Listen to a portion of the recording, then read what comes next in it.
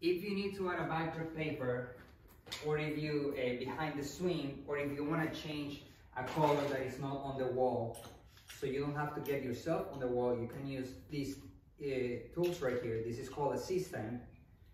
You can just unroll this little part right here so you can move the arm, and you're gonna bring it almost like a 3/4 out, and you're gonna do the same with the other stand. Basically what you're creating right here is a backdrop stand. You want this to be straight, and you want to tie it up here so it's not sliding nor moving up and down. Same right here.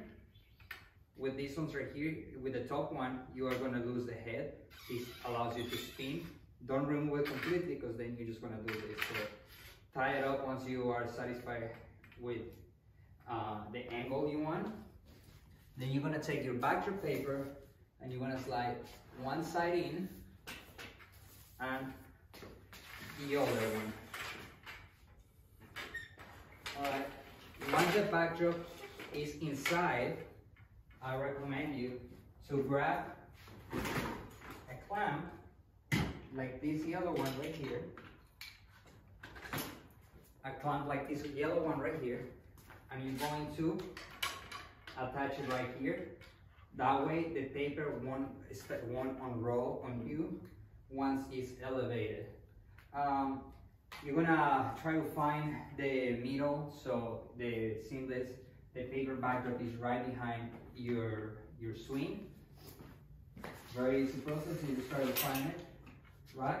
And then you're gonna add a sandbag right there. The sandbags are in the problem, and with the help of another person, preferably, you will want to raise this slowly, all right, until you reach the height that you want.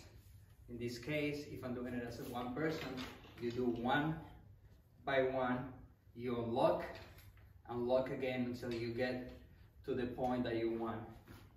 Now, let's imagine this is all the way up 8 feet in the air.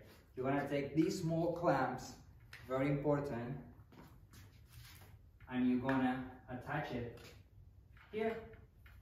Why? Because they give weight to the paper to unroll. It's very important to keep it on for whenever you're unrolling and whenever you are rolling. And you see how right now it's not unrolling? It's because it has this clamp. But when you have it really high and you don't have this clamp and you have the paper, it's gonna start unrolling all by itself, and you don't want that to be unrolling by itself whenever you're shooting. So that's what you're gonna do, and you can bring it out as much as you can during your shoot. Whenever you have your desired length, again, lock the paper. That's how you do it.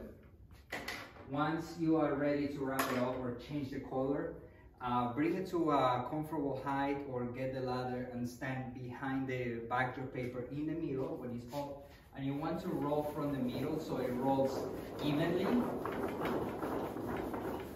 And once it's back roll up, you can bring the stands low again. You can bring the stands to a lower height again. And swap your paper for a different color that you want. Right there.